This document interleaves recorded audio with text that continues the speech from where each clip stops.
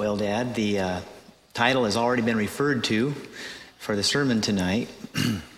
As Pastor Mattson introduced us and led us in the song, he referred to good funerals. What is a good funeral? How can you have a good funeral? Well, I wasn't just trying to be spectacular. I think there is a good funeral. The funeral at the village of Nain in Bible times was a good funeral. Wish I could have been there. I also think that a good funeral is when the one who is asleep and the loved ones and friends who are there all have a meaningful relationship with God, and therefore they do not sorrow as those that have no hope. Our dad, my dad, one time was at a funeral in California where the 20-year-old daughter was asleep. She had been a beautiful Christian. And after the people had left and they were standing there, they had some friends who also had a 20-year-old daughter who was out in the asphalt jungle without faith and without God. And as they stood there, these friends of theirs said, we would give anything if our daughter was where your daughter is. Sealed with Jesus, beyond the enemy's reach. That's a good definition for a good funeral. When I think about the good funeral, I can't help but think about what the counterpart to a good funeral would be. You've sort of inferred that it would be a bad funeral if the person wasn't in a relationship with Jesus, who had fallen asleep. Are there other things that make a funeral bad, maybe that come to your mind? Yes, most funerals. What is it about most funerals that you would say aren't good? Jesus is not the central focus. Most funerals, we seem to be obsessed with two things. To try and make sure that we decide their destiny, which is not our department at all. And the other thing is that we eulogize the person, and we talk all about the person. And Jesus is left out. I have seen this over and over and over again, and I don't understand why we do that, because that is not the purpose of funerals at all. So you're suggesting that at the point of a funeral, at the time of death, that if it's my funeral, for example, I'm not what counts at that point anymore. No. There's only one who counts at that time. That's right, and that's what makes a good funeral. The life giver. Where Jesus is the central focus. Go ahead. The person. Not the person. Not the person. So if in my funeral they're telling about what wonderful things I've done and what a wonderful person I've been, it would be sort of like standing, because death is, in a way, death is sort of ushering you into the presence of God. It's almost as though you're in the throne room, in a sense, before God, the life giver, the one who holds life. So it's almost like if they're talking about what a wonderful person I was, there they are standing in the throne room of God and saying, he was really good. You ought to be impressed with him. He was very nice. And it just seems to be the wrong place for boasting. A friend of mine, Bob Spangler, killed in an automobile accident. Funeral at Loma Linda. Spent all the time talking about him. If he had heard it, he would have turned over in his grave. They did the same thing with Harold Richards Jr., I think. Most of the focus was on him. It's too bad. But you've been to some where Jesus has been the focus, and you have felt a different sort of presence then? That's right. In fact, I think there are several occasions in the church when God comes very close, the Holy Spirit is very near. One of them is a Christian funeral. Another one is a baptism, and another one is the communion service. These are special occasions when, if your eyes are open and if we focus on Jesus, we can sense his nearness. Almost like the manna that fell on Friday came in double portions. Yeah. If our eyes are open, we would sense double portions of the presence of Jesus at a good funeral. Yes. Well, tell us more about what you like about a good funeral.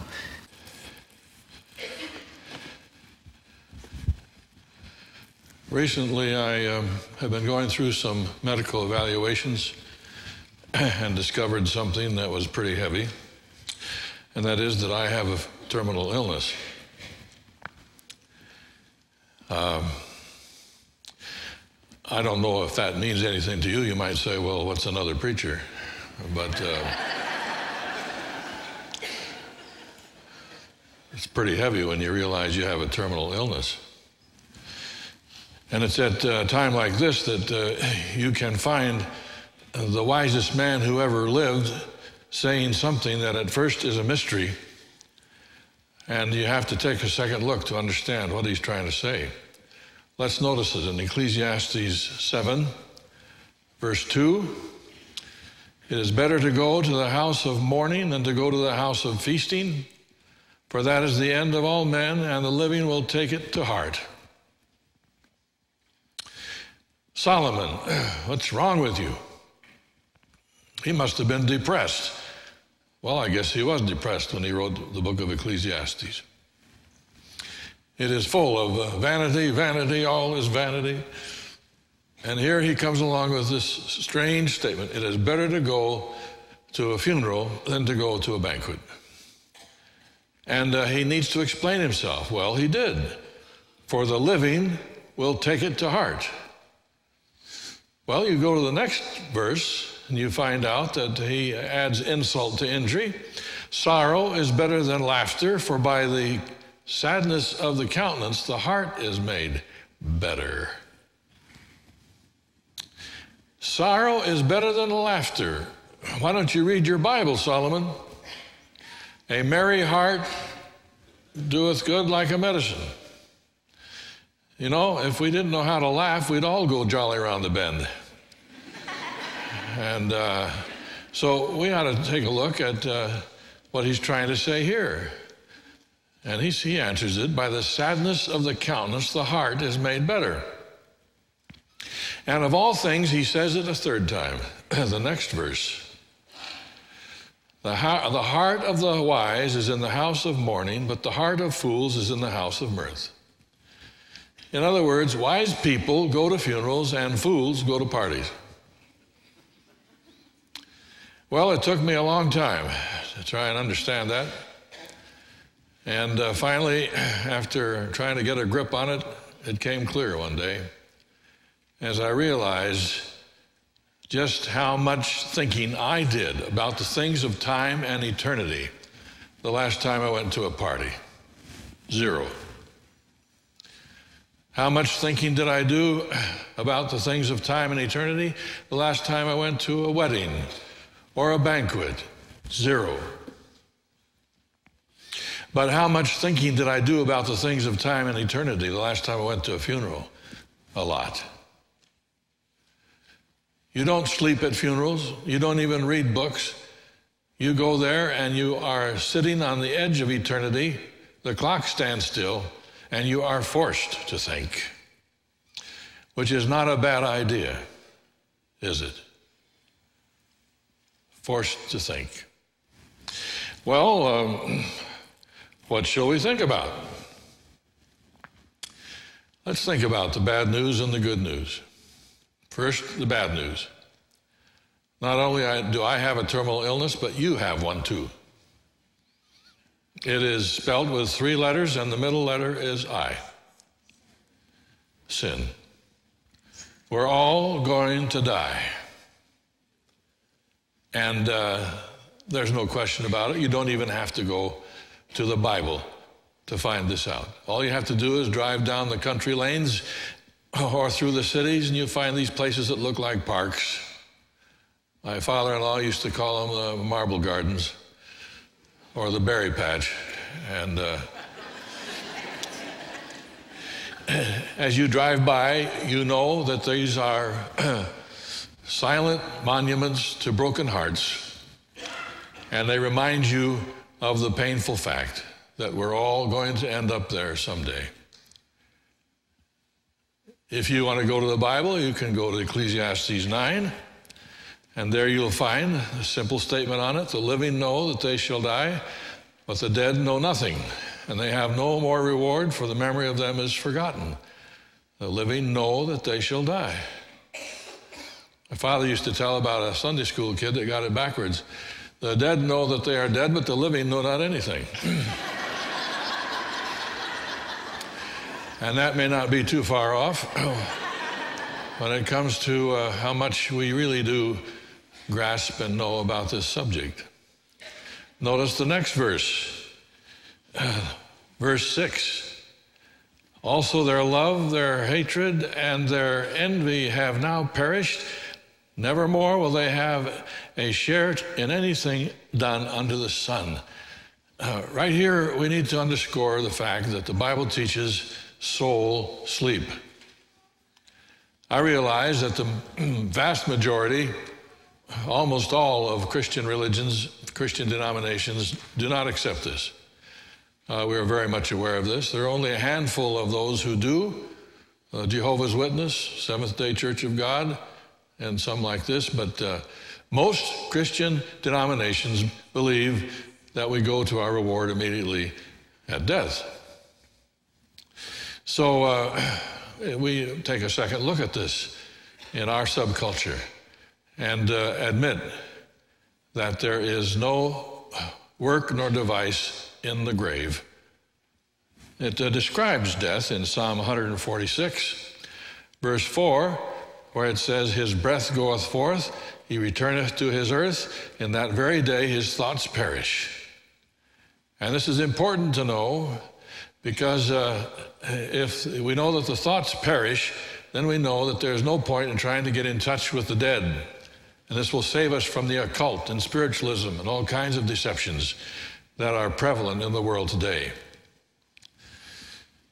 I would just like to draw a circle around this great premise and remind you that some people think that Jesus taught otherwise in a common Roman fable that he used about the rich man and Lazarus, which was not his purpose to teach about the state of the dead. He was trying to show the deceitfulness of riches. Some people take the thief on the cross as a proof that we go to our reward at death. And all they need to realize as they look at this text that there was a misplaced comma, and the thief did not go to heaven that day, nor did Jesus himself. So let's do our own homework. I would like to invite anyone who listens to these words, do your own homework. Don't go by what has been most common or what someone has told you concerning the state of man in death. All right, so we're all going to die. And that's a painful fact. Roger Williams said it. There's one certainty, death, surrounded by three uncertainties, when, where, and how. Someone wrote a song. We are going down the valley, going down the valley, going down the valley one by one, going toward the setting of the sun. My, the juniors don't sing that at junior camp. I much prefer another song that someone wrote. There'll be no dark valley when Jesus comes. There'll be no dark valley when Jesus comes. But people have said it in different ways. Someone said we were born to die. And someone else said the heart is like a muffled drum beating a steady march to an open grave. Well, do I have you all depressed? That's my first purpose, get us all depressed.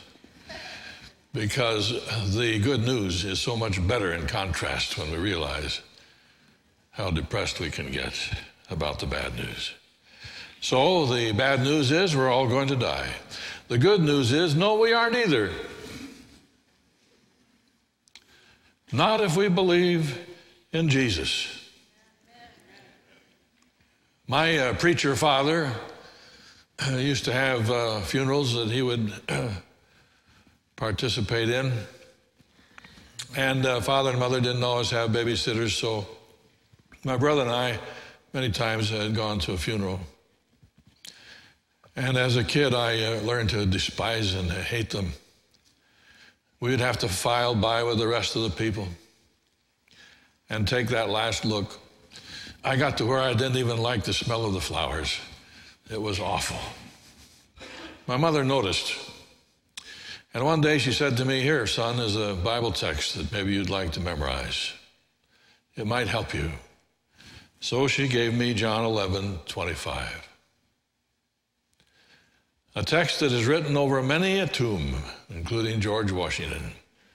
Jesus said unto her, "I am the resurrection and the life. He that believeth in me, though he were dead, yet shall he live." That's a good text. And I memorized it. And after that, when people would get together for worship, sometimes around the piano after singing some songs or around the fireplace, often someone would say, "Well, let's go around the circle and everyone say a favorite text." And someone used up John 3:16 right away. And then there was this long silence. And about that time, I'd come in with my favorite text. I am the resurrection and the life. I like that text. I didn't even notice the meaning of John 11:26 until years later. Look at this. "And whosoever lives and believes in me shall never die." Do you believe that? Jesus said. Never die. My. This book does not know anything like terminal illness for the believer. There is no such thing. It just doesn't exist. I have had a good time going to people who have the so-called terminal illness, and I go to them there in the hospital. I say, "I've got good news for you." "What is it?" "You're not going to die." "Oh," they say, "but the doctor said," No, you're not going to die." "But what about the medical report?" No, it makes no difference. You're not going to die. You might sleep, but you won't die. Jesus has said it. He has promised it. What we call death, Jesus had something better to call it. He called it sleep. And in John 11, verse 11, he said it concerning Lazarus. He said to them, "Our friend Lazarus sleeps, but I go that I may wake him out of sleep." One of these days when Jesus comes again, Jesus is going to say, "My friends are sleeping," as he looks down on the millions of graves. "But I go that I might wake them out of sleep." That's good news, isn't it? Now, I'd like to remind you that if you're a friend of Jesus, he's not going to let you die. If you know him and he knows you, and you are in close relationship with him, you can count on it. It comes with the territory. He's promised that you will never die. Someone says, "Well, we'll get eternal life when we, in the resurrection, when Jesus comes." No. Go through John, his gospel, and his letters, and you find that he says it over and over again. We already have eternal life now.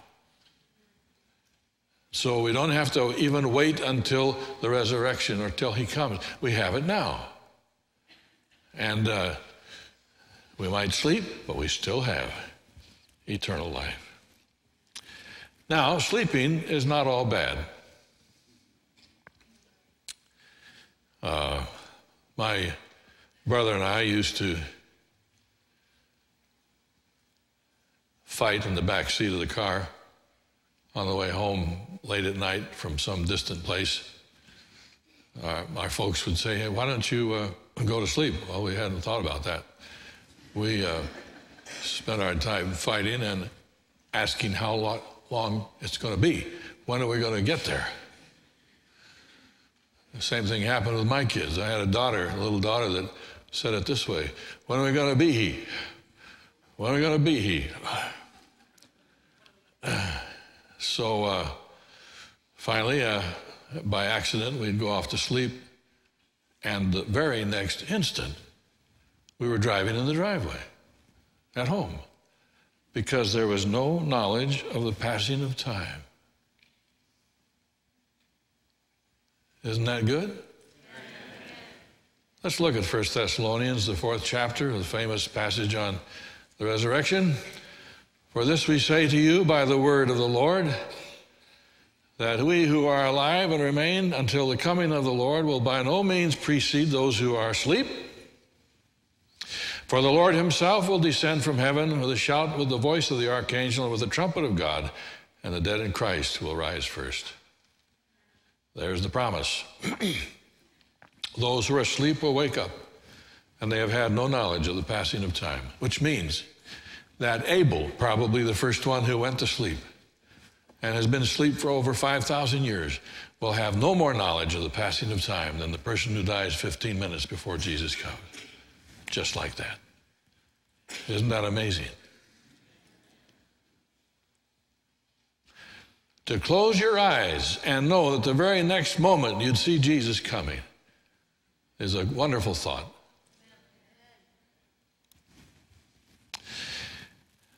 Something else we are told. Our thoughts will take up where they left off. C.T. Everson, the great evangelist of yesteryear, used to tell us in the 30s, beautiful language that painted pictures on people's minds. They didn't have high-tech things in those days, so he would spend his time painting pictures on the canvas of people's minds. Like this. What an awakening day it would be to wake up in the bottomless pit of death, to rub your drowsy eyes and say, where am I? And then you look around and you hear a gunman from Chicago cursing over here, and you hear a harlot from Kansas City screaming over there. And as you look around, you see the devil and his imps everywhere. You've come up in the wrong resurrection. Well, that got people's attention. On the other hand, he would say, what a wonderful day to go into the valley of the shadow with the name of Jesus on your parched lips, and to realize that the Son of Righteousness lightens up that valley with resplendent glory. And then to wake up having taken the name of Jesus on your lips and realize that this is the right resurrection. Good news.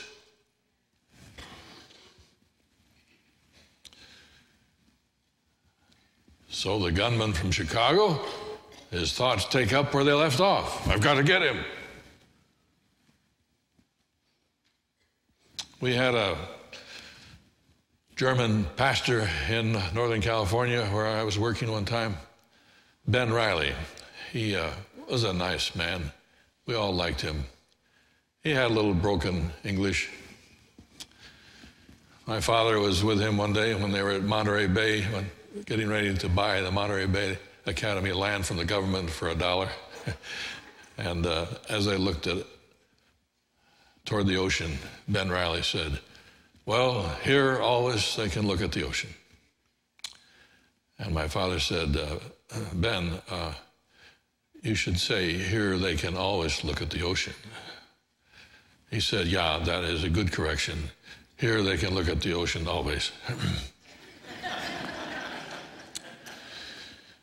Well, we were all shocked when we heard one day that Ben Riley, on his way to the conference office in Oakland, had a head-on collision and was killed instantly. We gathered there in the Lodi for the funeral. The conference president led out in the funeral. And I'll never forget his description of how our thoughts take up where they left off. And he pictured the resurrection morning, and Ben Riley comes out of the grave and he says, I got to get to Oakland. Then he looks around and there's an angel there. And the angel says, no, you're not going to Oakland. We have someplace better for you to go. Isn't that wonderful? We went out to the cemetery, and we had the finale there, and after the people had left, I was standing there with another minister, and we watched them as they put on the heavy cement lid and poured in concrete. And I said to him, do you think the angels will be able to get through that? He said, don't you worry. Don't you worry. Yeah. Well, now I come to a practical question. How do I know I have not been brainwashed by all of this belief? I mean, I'm a third-generation Christian, a second-generation preacher, and I listen to my son, and he could do a good job of brainwashing me too. And I have heard this all my life. So maybe it's just, it depends on where you came up, your environment, as to what you believe on this subject.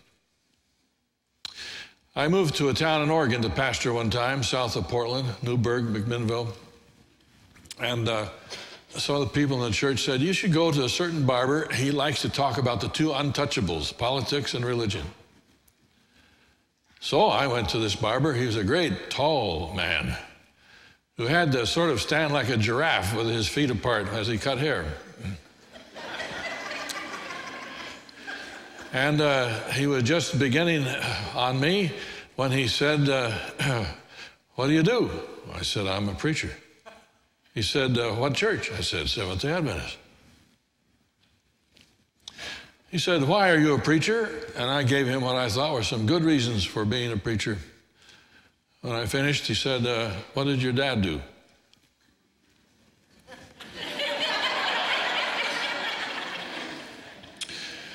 Well, he was a preacher. Then he said, why are you a Seventh-day Adventist? Oh, what a glorious opportunity. I unfolded all the good reasons. I figured I'd have him in the baptismal tank by the following Sabbath. When I finished, he said, what church does your dad belong to? Seventh-day Adventist. And I knew right there that I would have been better off as far as reaching that barber if my dad had been an atheist and a drunkard. You know what he was thinking. Sure. It's your environment. You've been brainwashed. That's why. So how do I know that I am not following cunningly devised fables?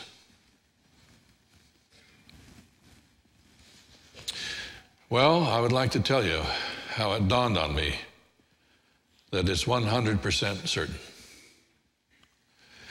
Now, I used to use a little thing that my father gave me one time. If you're talking to someone who's a skeptic and does not believe, you can tell them, hey, I can't prove that it's true that there's God in heaven and eternal life, but you can't prove that it isn't true. So why don't we just on the basis of logic and reason, we'll leave the Bible clear out of it. On the basis of logic and reason, let's shake hands, and I'll give you a 50-50 chance that you're right, that it's not true, if you'll give me a 50-50 chance that I'm right, that it is true. Well, they say that's fair. I've tried this on students, and it works. I've gotten a lot of mileage out of this.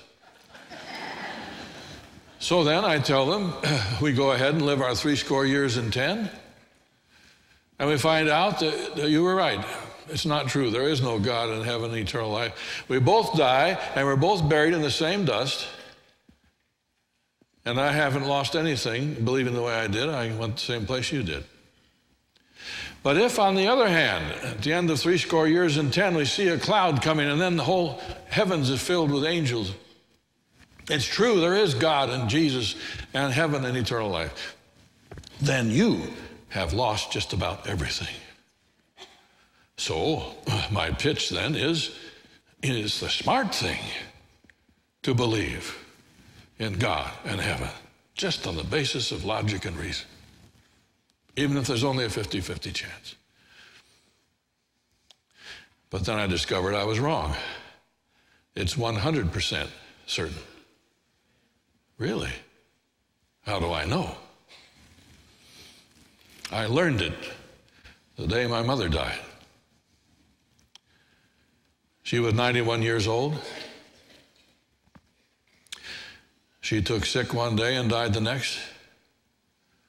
I hurried to St. Helena where she was, and I was by her bedside the last 4 hours. The loved ones stood around. We held her hand. We shouted in her ear that we loved her. We thought maybe she would still hear us. And then we saw the monitor go flat, and we felt her hands get cold. It was over. And we looked out the window and we cried. And then something hit me that I'll never forget. The thing that hit me was the wonder and mystery of life. What was it that kept that heart beating 91 years without slumber? Tick-tock, tick-tock. It wasn't mother. It wasn't the devil. It was God.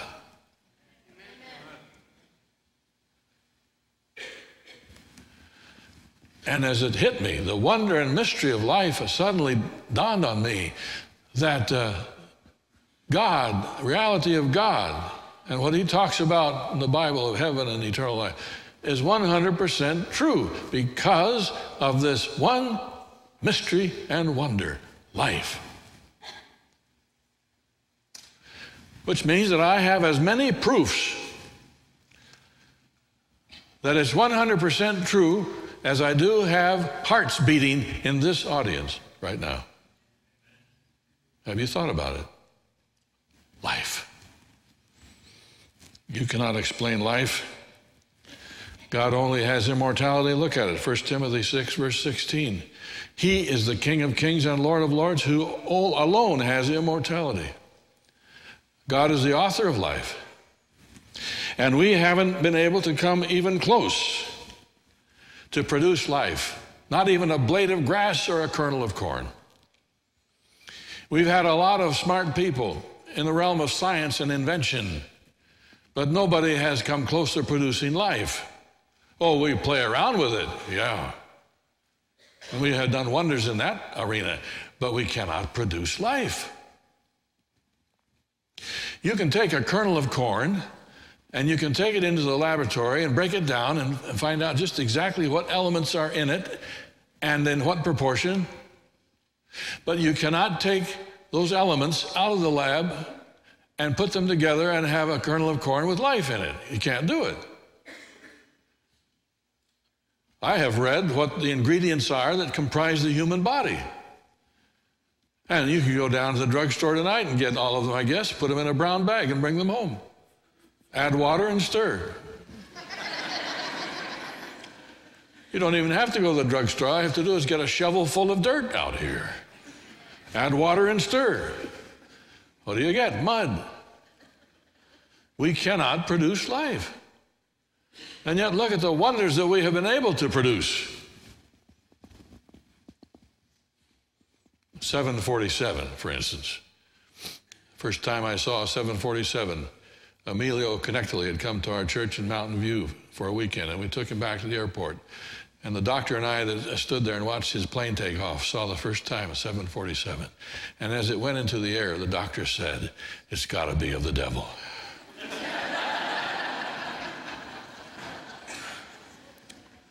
(747), which is longer on the inside than the Wright brothers' first flight.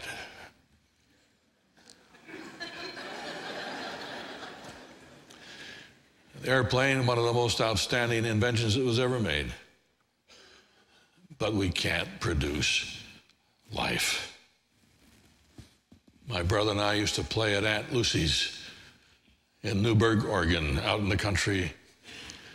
In her woodshed, there were cobs of corn that had been lying there in the dark for years. We could take those out and plant those kernels of corn in the right environment with sunshine and water, and they would produce hundreds of other kernels of corn. Life. I understand they've done it in the Egyptian, from past years in the Egyptian pyramids. Kernels of corn, still with life in them. No. You can't argue with the wonder and mystery of life. We had a smart kid who was a son of some professional people in Grand Junction, Colorado, where we were pastoring. As he grew older, he was too smart. He reasoned his way clear out of the faith. One weekend, I was back at Grand Junction having a weekend of meetings, and someone got him to come. And I was talking about this very subject. The wonder and mystery of life, proving 100%. And at the potluck, he came to me, he said, "You got me. You got me. I believe that there is God and heaven and eternal life." Then he said, "How do you know which denomination or which religion?" I said, "Can you come back to another seminar sometime?"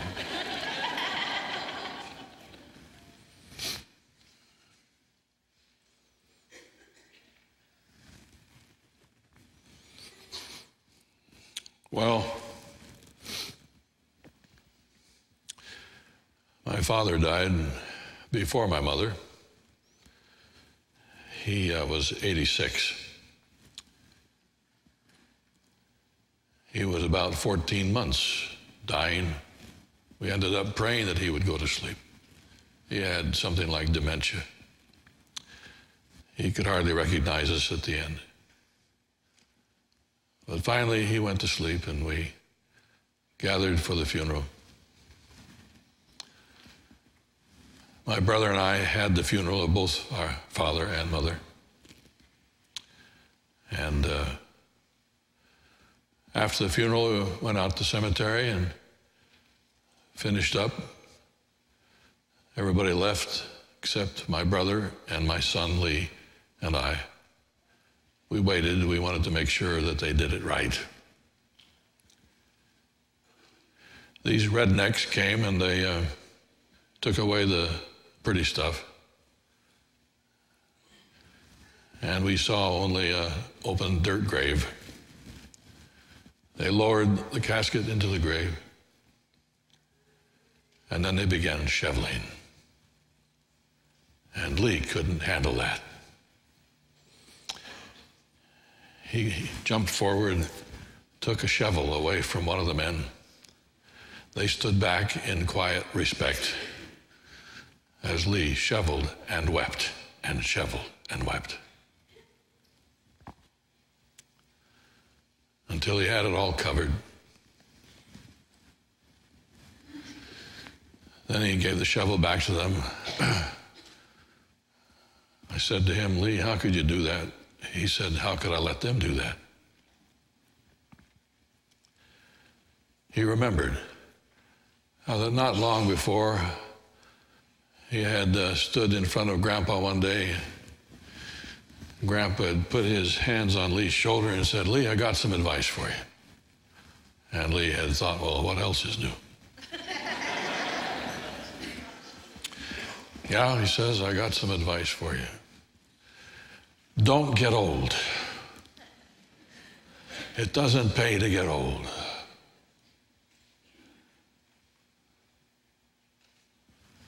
He says, "I keep talking about Jesus so we don't have to get old anymore." And we remembered that there. Then my brother said something. "Don't forget," he said, "that the very next moment, as far as Dad is concerned, he'll wake up and he'll say, 'Well, what do you know? I lived to see Jesus.'"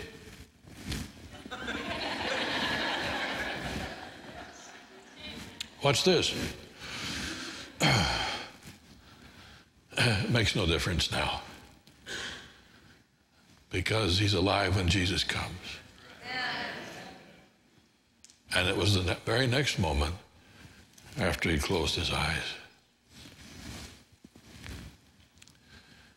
Later, the last time I was with my mother, we went out to the cemetery and we stood there at the grave of my father and we looked at the headstone and it had his beginning and ending dates. It had her beginning at blank. And as we looked at it, I wondered what she was thinking. Finally, I said, "Mom, what are you thinking?" She said, "Well, I've done pretty good to live this long, haven't I? Let's have a little prayer." So we had a little prayer. Then she said, now let's go get a candy bar.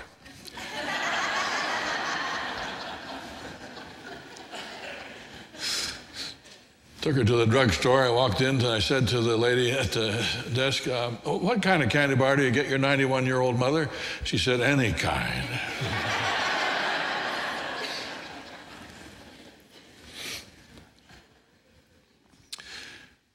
My mother had a great sense of humor, and my brother and I have often been grateful that she passed it on to us. At Mom's funeral, I reminded the people of my mom singing. My mom could never carry a tune.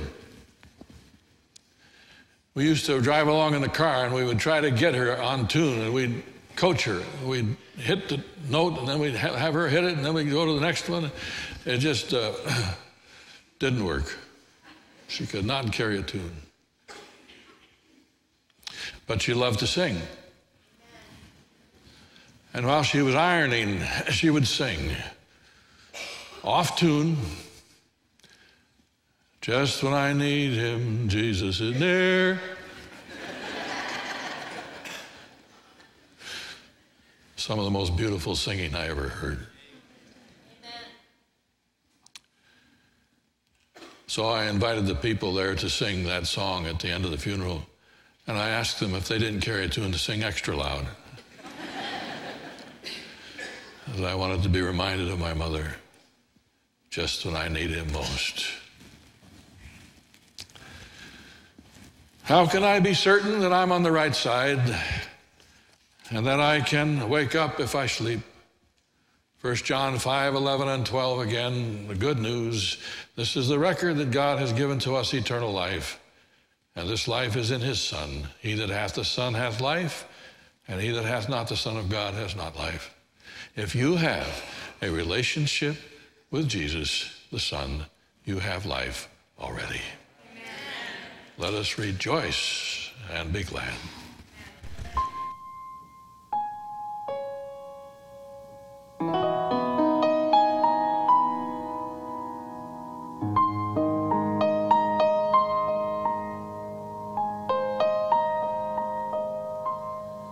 The timeless theme, earth and heaven will pass away. It's not a dream, God will make all things new that day. Gone is the curse from which I stumbled and fell. Evil is banished to eternal hell. No more night, no more pain, no more tears, never crying again. Praises to the great I am. We will live in the light of the risen Lamb. See all around now the nations bow down to sing. Its only sound is the praises to Christ our King. Slowly the names from the book are read. I know the King, there is no need to dread. No more